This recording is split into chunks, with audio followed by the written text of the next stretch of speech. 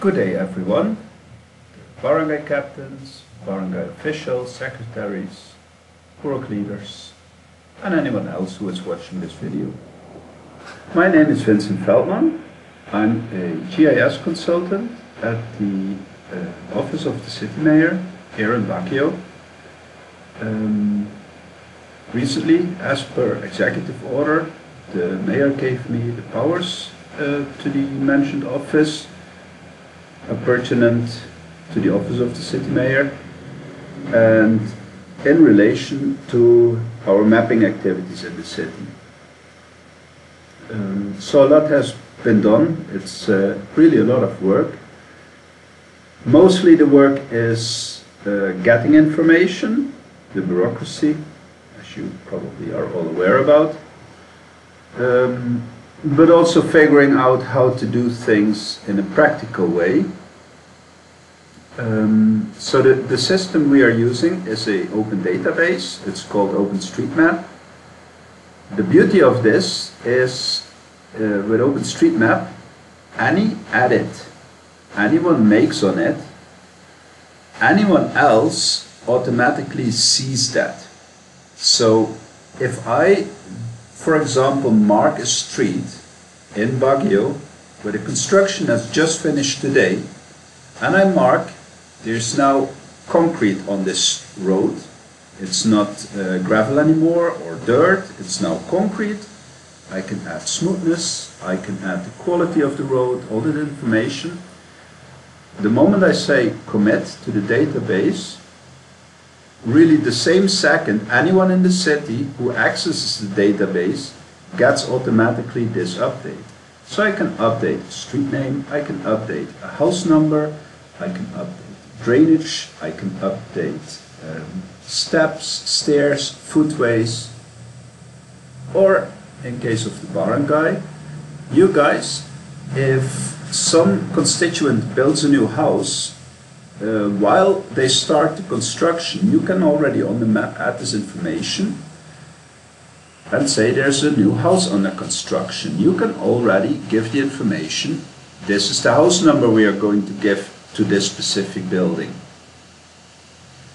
To make it easy for you, you don't have to do the mapping yourself, because to enter the information correct in the database, it's sometimes a daunting task. You need verification tools, because we all make errors. The verification tools, they check on ourselves if what we do is right. There are many methods for that. I'm not going to get into the details. But for Purok leaders or barangay officials, you can simply add a note. So you put a marker on the map, and in that marker you can write then specific information, like there's a new building under construction. Construction started in, what do I know, November 26, 2023. The construction is a hotel, or it is a house, it is apartments, anything you can add really. And the thing is, we will then read these notes and we will enter the data from these notes properly and correct into the database, so there will be no errors. Another task what we have been doing is drone imagery. So I went to several city offices, also to the universities. What you see here on the screen, these are now the drone images I have processed so far. There is still more drone images which I haven't processed yet, but this is roughly 9.8% of the city is now covered by drone images. That's not much, but we're going to speed this up. So what do we do with this? If you zoom in, which I'm not going to do because it's going to get too lengthy video, but if you zoom in you can see exactly where buildings are. And we use this information to very precisely draw polygons and say this is a building, and then we enter the information to this building. Is this a garage? Is this a house? Is this apartments? Is this multi-level, one level? How many levels is it? What's the house number? What's the lot number? Is it maybe a shed? Is it a jeepney shed? Is it a police building? Is it a barangay hall? Is it an outpost? So literally anything in the physical world we can put in the database and you can visualize that. For that we use the drone images, so we can very accurately put the polygons in the database, and then we enter the information to every polygon based on nodes which you give us. So let me show you, for example, what I've done personally. Yeah, let's disable here the drone images. So this is the city boundary and the barangay boundaries. Now don't be afraid that the barangay boundaries are not according to DNR. These are the boundaries of the city assessor office. So we have two sets of boundaries, actually a few more, but we have the DNR boundaries, then we have the assessor office boundaries. The barangays have sometimes their own boundaries, as you are well aware. So this is just one of the versions you're looking at. And then we can visualize here, for example, which areas here have house numbers and lots as reference, which means we're not sure if it's a lot or a house number. Then you see these buildings coming up. So these buildings are still to be determined what exactly the number represents. Then these are lot numbers. That's mostly in-house, so I didn't do mapping lot numbers really. I'm not into that. The data is available at the assessor office, so why would I do that? But there is some, we can visualize that if wanted, if necessary. The most important information, however, is this, the house numbers. Here you see, this is a lot more.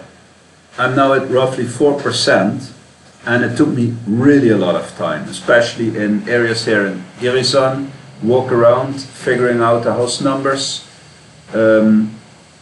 Here's Scout Barrio, then City Camp Central, Kazan Hill is that, yeah. So you see, throughout the city, Sun Rock Village here, throughout the city I've been walking and recording house numbers. It's really a huge task for a single person, and that's where you come in.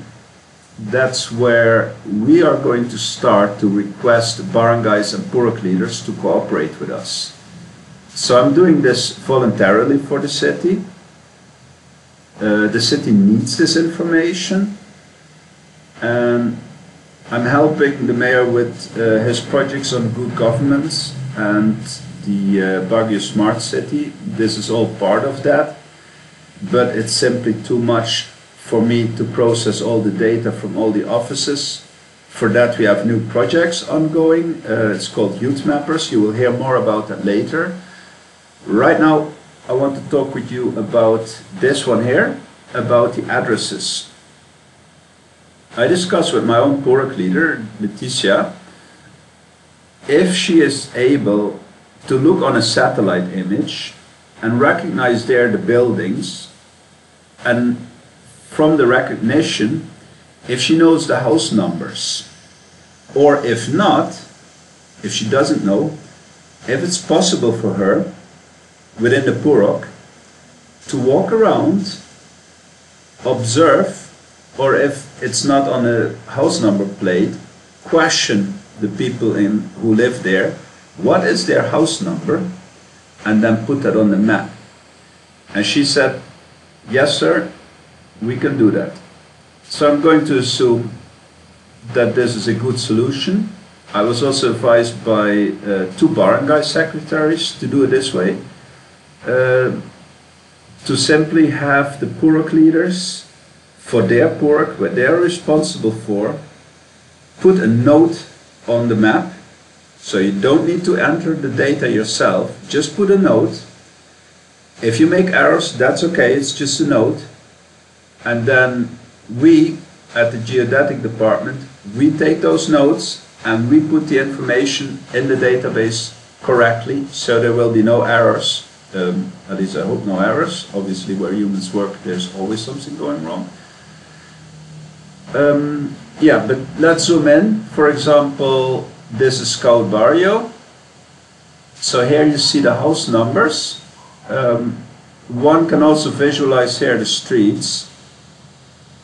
So street secondary, street surface, tracks. Now you see streets coming up with names next to the streets. So we can visualize that. But I'm going to shut this off again. So this is just an example what you can do here with this. All this information is also available for the Barangay. So you can literally visualize the house numbers, you can visualize the streets. You can visualize also stuff like outpost or the Barangay Hall. So here is Upper Daxian Barangay Hall, this is Kalbaria Barangay Hall. So this is really very practical, I hope, for everyone. But for now, let's focus here on the house numbers. So this is Kalbaria. Here we have Citycam Central. This here is San Roque Village. The thing is, I want every Purok leader to use a platform we have been preparing, where you simply put a marker and then you enter the data in a form and then you click submit, and that's the generation of a node. And this information we can use to do this for every single barangay in the city, which helps all the city offices but also your constituents. Why? Now this is maybe something most of you don't know. When you look at services like Grab, courier services, Facebook Marketplace, or even maps on Apple devices, Microsoft devices, Android devices, all of these use exactly this information. Now I hear a lot of people here, actually literally everyone who doesn't know, which is probably close to everyone at all, talks to me about Google. But all these companies don't use Google for a very good reason. Google is a commercial company. At city level, you're not even allowed to use Google. For Google, you need licensing. If you use Google for any mapping activity, even if it's just printing a map for constituents where you put markers on, and then you print this for constituents, you use Google Satellite, then you put some markers on it, you print this for your constituents, that's already a clear violation of the Google terms and conditions. The thing is, you don't have to pay for it, you can use it for free. It's right here. This whole system is for free for you to use completely legally. And it will always be free because it's released under ODBL licensing. The beauty of this license is that you can use it literally for everything you want it to use for. The only thing you need to do is attributing, which means if you print it and use the data, you need a very small disclaimer which says OpenStreetMap contributors. And that's it. That's all you have to do. You never have to pay for it. You don't face any charges. There will not suddenly be a lawsuit for using data illegally or whatever, because that's the risk with Google. So this information, you don't just do that for yourself, and you don't just do that for the city, you do this also for the commercial activities within the city. If couriers can find addresses much faster instead of looking around for 10, 20, sometimes half an hour instead of 10 or 20 minutes, couriers don't have to anymore because all the addresses are there. So you do this for your constituents, you do this for your city, you do this for the economical activity in the city, you do it basically for everyone to take the time, put the information on the map, put the notes and the form, fill it out for every building, and we take care of the rest. That's it. And this was the first video, the introduction video, to explain what we are doing, why we are doing this, and what it's going to look like in the end. How you as Barangay can use this data. So what you're looking at right now is a software called QGIS. That's programmed in the Netherlands. It's FOSS. FOSS means free open source software, which means you can completely legally use that. The data that's under ODBL, which is again completely free and open. You can do with it whatever you want, you can do with the software whatever you want. If you want, I can make for every Barangay specific setups, which I can show briefly here. These are map presets. With these presets, you can literally say, I want to visualize all the drainage of the city. Or you say, I want to see all tourist establishments in the city. Or you say, I want to see the land use, where are farmlands, where is residential area, where is commercial areas. In this case, this is an example for the PNP. All you got to do is click Run Preset, and it will download the information for you. You can use this information complete offline, as a matter of fact. You can have it on your phone, even if there's no internet, it'll work.